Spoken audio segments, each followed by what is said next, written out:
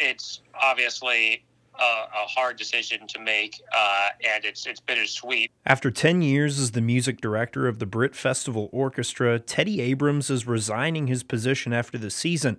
He says Britt is in very good hands after the way it handled the pandemic and multiple fires, but he says it's important that the organization sees some new leadership as well. The quality of the musicians and the attitude, the positivity that the musicians bring to Jacksonville every single summer is so inspiring. And I take that back with me the entire rest of the year. So Britt has always been a highlight.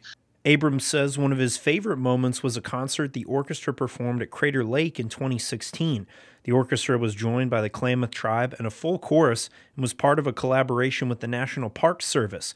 He says the performance helped connect him with famed cellist Yo-Yo Ma, who he performed with just last month in Kentucky. The really special part of that is that it's connected to Britt, because when we went up to Crater Lake back in 2016, that was something that Yo-Yo Ma noticed, and he watched the documentary about that experience. Abrams' impact on Britt over the last 10 years extends far beyond just directing the orchestra. He's helped with fundraising, marketing, programming, and all sorts of behind-the-scenes work. Abby McKee, who took on the role of CEO at Britt just last year, says Abrams was one of the reasons she applied in the first place. It's bittersweet because we're so excited to see what he does next, but we're going to miss him terribly. And I know the community here has just fallen in love with him over the last 10 years.